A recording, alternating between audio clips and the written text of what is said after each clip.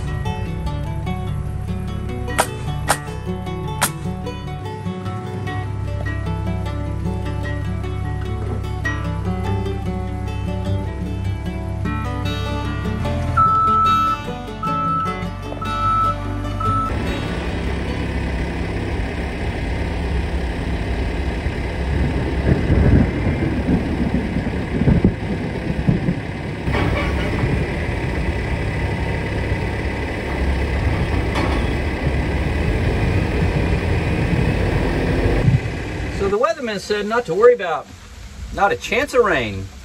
Good day to put up a pole barn. I think we're not on a rain delay. I think we're getting rained out.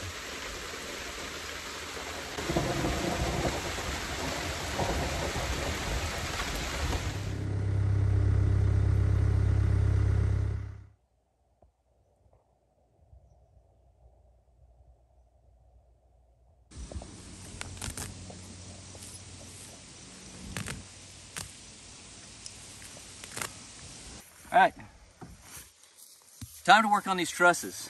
And rather than work on these trusses up in the air, measure them out, mark them, dancing in the wind, 25 feet in the air, we're gonna do it as they're stacked right now and just measuring them out. But you need to pop all the bands. So, because with the bands, we're gonna be fighting what we wanna do. Straighten them all out so they all match, which right now they don't. And we'll match them and mark them all at one time. Make it easy and accurate.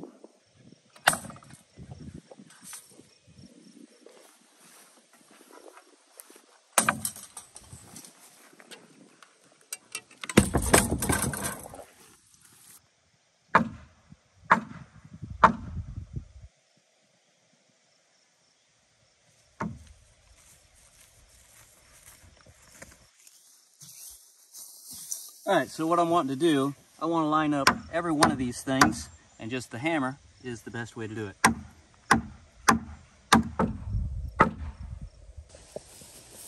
So what we're going to do, we're going to mark all these.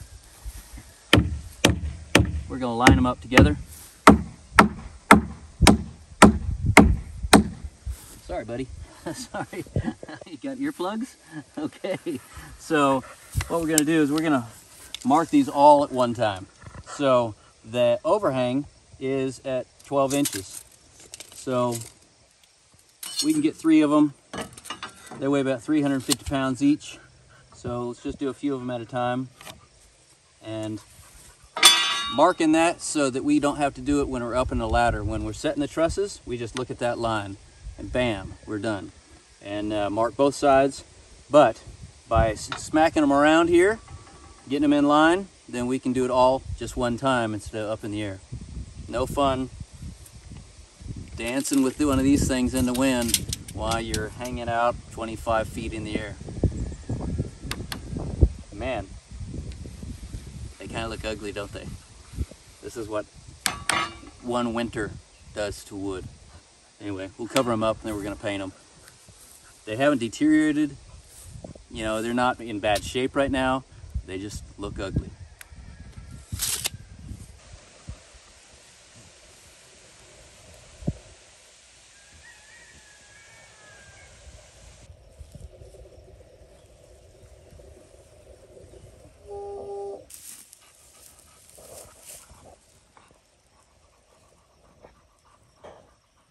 You making friends, or does everybody just like chicken?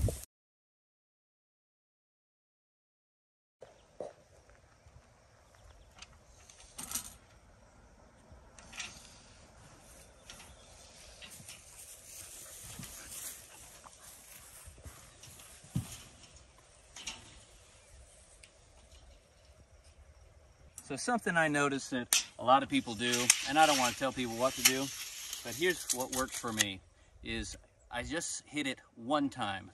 That just gives me one line to worry about instead of 5 different ones to choose from. It's just me, but which one of those is the right one?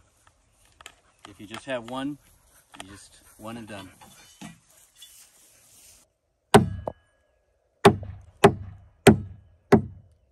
What I want to do is I want to get all of them lined up right there. Yeah, so marking these things all at one time is a whole lot easier. And then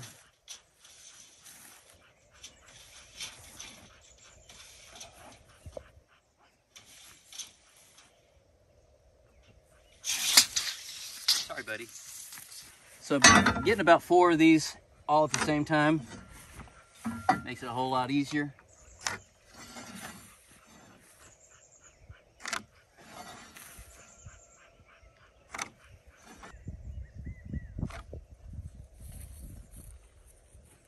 Then I'll come around and smack around the other ones as we pull these off.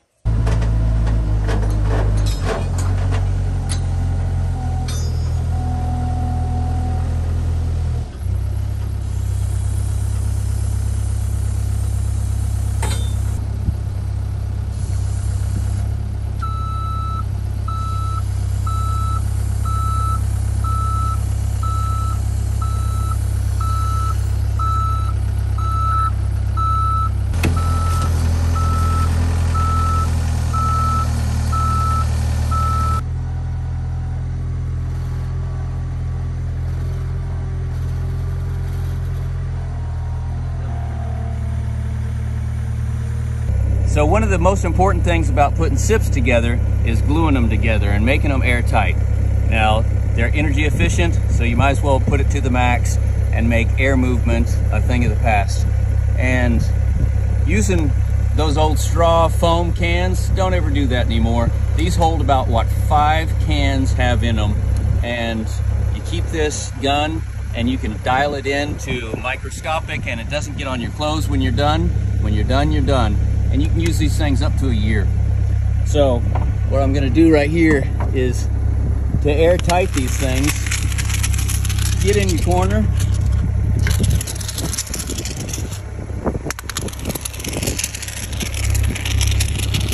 and what I can do with this thing is dial it in to just a microscopic amount. That wasn't microscopic, let me dial it in. You can also use the trigger and adjust it just by feel as you go. So these things, look at that. See that right there? You can dial it into that, or dial it out and max it out. But also the time that you're spinning in one place makes a difference.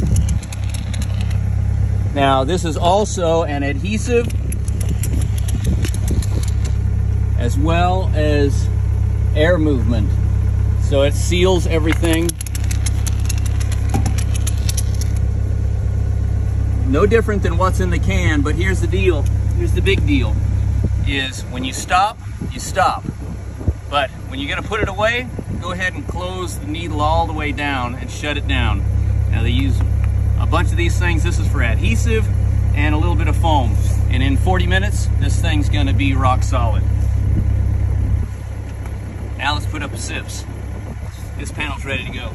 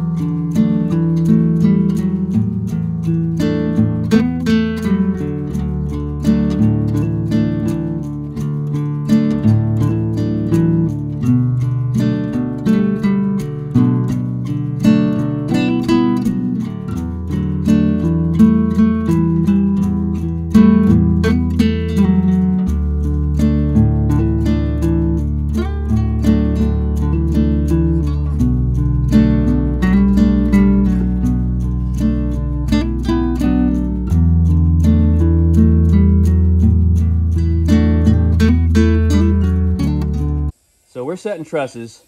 That one is fine, that one's set. This one is a little bit too long. So right here, I have my mark, and that mark is supposed to go right here. It's extended a little bit long. It's about 1/2 inch long. That line has to be on this side of this right here. So I need to move this over. So I can't actually physically push it because we've got cross bracing securing it. So, old-fashioned awl trick.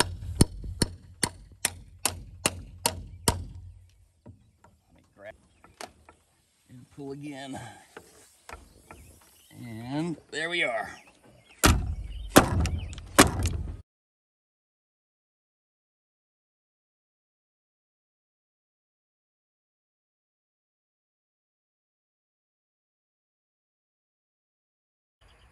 The sun's gone down. This is as far as we got. We got some walls. We got some trusses. I'm still gonna put up one more truss before dark. Oh, I got visitors here. Look at.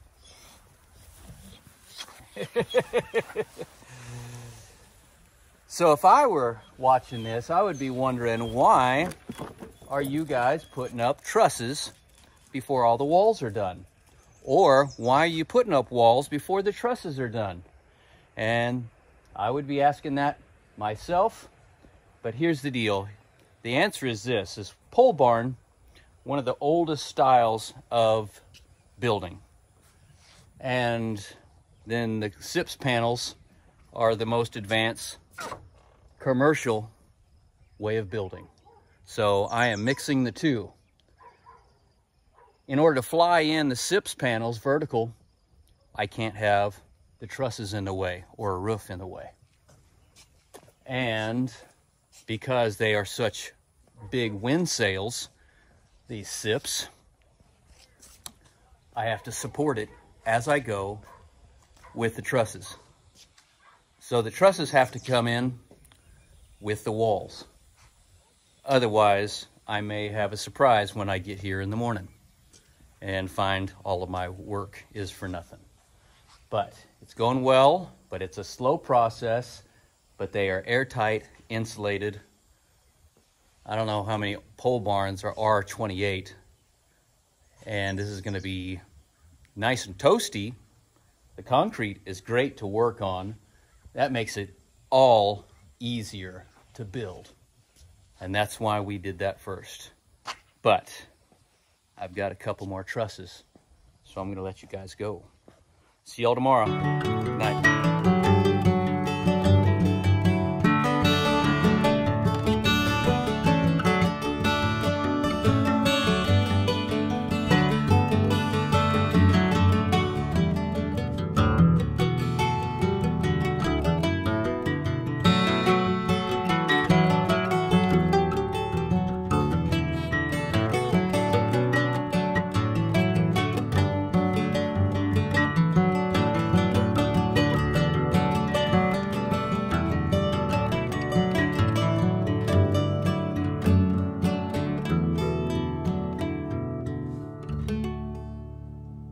So setting trusses is not for the faint of heart. Trusses, as they just stand in their place, move all over the place. And then the tops move back and forth. And what you see here is just temporary bracing that I did just for overnight. And that's bracing back and forth so they're not gonna blow down. If you've ever worked in a high wind area, you learn to put a diagonal on several. You don't have to put it on all of them. I see a lot of people that don't ever do it, and yet you only have to do it to a couple of them, and it secures all of them because they're all connected with the purlins. The problem that I see a lot of people do is they go ahead and put the purlins, and the purlins tie everything together. That's all great and fine. You can do an amazing job of doing that very accurately. What you are doing is you are presenting more weight, and the higher you go with your purlins and the more weight you're putting on a top, and that top can just domino effect and fall over and take them all down. That's what I never want to see happen again. Diagonals, and then purlins transfer all of that diagonal. Strong backs make everything rigid. Some people call it a rat run. That's just a flat 2x, And a strong back works, the 2x work against each other to be even more rigid. I don't want to condone anybody that is faint of heart to ever try to do trusses, because they're crazy. They're moving all over. Your equilibrium gets way off because you are looking at the ground moving as these things are moving. So I don't have any fear. I guess it was June 28th of 1995. I had a bull riding accident, and ever since then I have no fear of some of the crazy driving that I do with materials, weather conditions. I have no fear of heights. I do have a healthy respect for it because it's that sudden stop that gets you. Jumping around in here is not a big deal. Rock climbing is not a big deal to me. Everything I do. That first one was the first one on the pile, and it's a little wonky. So I've got to do some work to that one. So I don't want that one to establish the line for everything else. Hope the rain stops. Sun's coming out. We still got more work to do.